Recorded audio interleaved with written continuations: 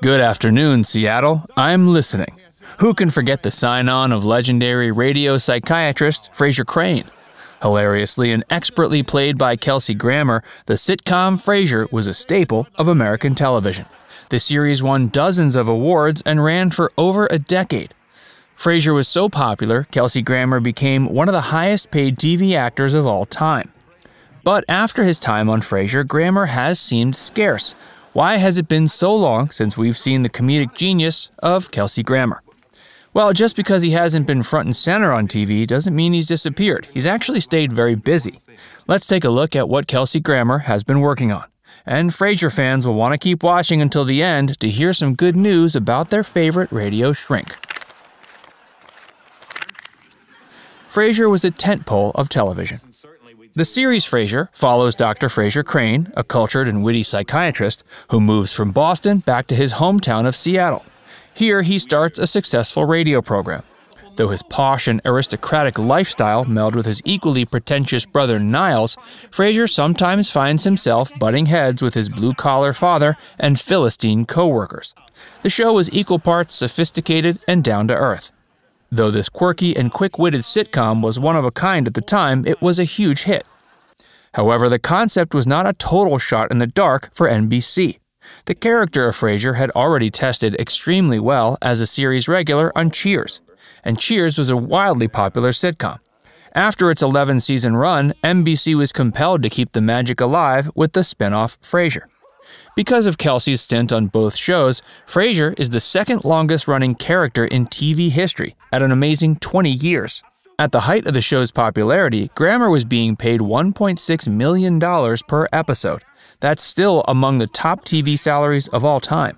By the end of its run in 2004, Frasier had run for 11 seasons, a total of 264 episodes, and accrued 37 Emmy Awards.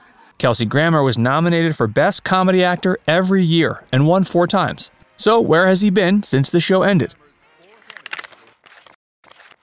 Broadway was calling. Kelsey Grammer has followed a career path similar to many others with his educational background. After studying at Julliard, Grammer started out working on stage productions. His stage career started in the late 70s at the Old Globe Theater in San Diego. In 1984, he made his debut on Broadway in a production of Macbeth. A few years later, he was cast in Cheers and began his successful career in TV. After 20 years on screen, it seemed Grammer's Julliard roots were calling. After Frasier, he got back into stage work. He's had no lack of success either. He starred in the original Broadway production of Finding Neverland. In 2010, he was nominated for a Tony Award for his work as George in La Cage aux Folles. In 2016, he finally took home a Tony Award for his role as a producer on The Color Purple. A number of movie and TV roles. Although he's not dishing out the witticisms as Dr. Frasier Crane at the moment, we still see Kelsey Grammer make appearances on TV and film. He's dabbled in sitcoms such as Partners and Hank, but they didn't see much success. Both lasted less than 1 season. However, his other work has shown a move away from comedy. Some of his post-Frasier roles show him in a different light. In 2014, he played the villain in Transformers: Age of Extinction. He returned to TV as the anti-hero Tom Kane in the Starz series Boss. This was quite a turn for Grammer in a dramatic series playing a corrupt mayor battling dementia. He was even tapped to play a cameo in Sylvester Stallone's Expendables franchise. If you're familiar with the series, you know the cast is comprised of some of the most iconic actors of the 80s and 90s. It must be quite validating for Grammer to earn a spot alongside Schwarzenegger, Statham, and Stallone. Hey, if you're enjoying this video so far, make sure you hit the like button and subscribe to our channel if you haven't already. He joined the X-Men. It appears Grammer also wanted to try out the action genre. In 2006, he joined the comic book universe with X-Men: The Last Stand, though he wasn't easy to spot in his role. Grammer played Dr. Hank McCoy, also known as Beast. Beast is covered with blue fur, has pointed ears, and fangs. Grammer had to sit in the makeup chair for 3 hours while the team outfitted him with a wig, muscle suit, eye paint, and prosthetics. He must have enjoyed the role as he returned for an uncredited cameo in X-Men: Days of Future Past. A sought-after voice actor. Kelsey Grammer has a unique, sonorous voice. The same voice he showed off as a radio personality on Frasier is still sought after in the voice acting community. He has an equally impressive animated voice acting career as he does in live action.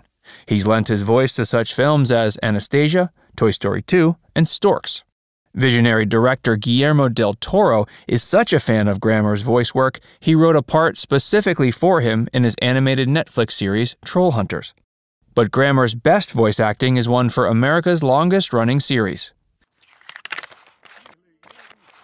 He's been trying to kill Bart Simpson. Grammer's most iconic voice work is the nefarious Sideshow Bob on The Simpsons. The sociopathic and sophisticated clown with the wild red hair has been plotting against the Simpson family for decades.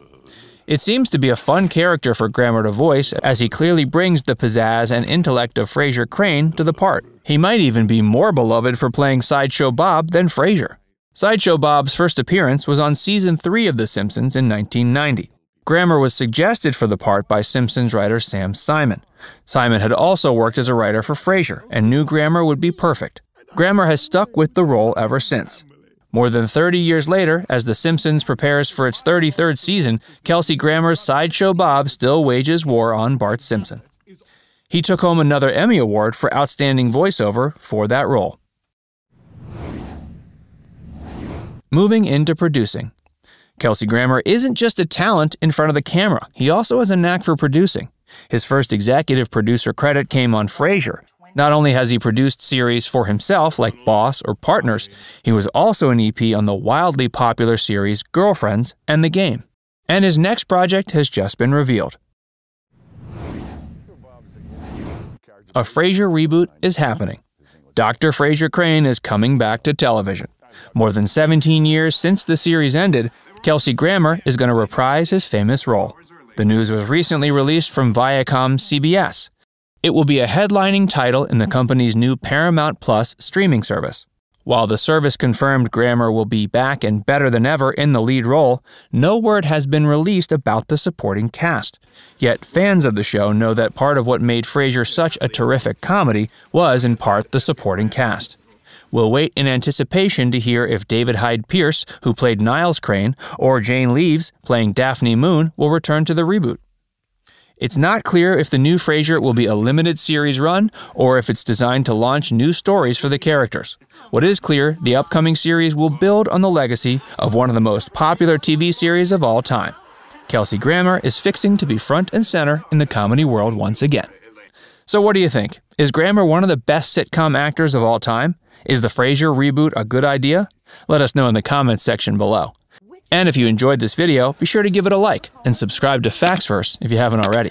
Click the bell icon to stay updated on all our latest content.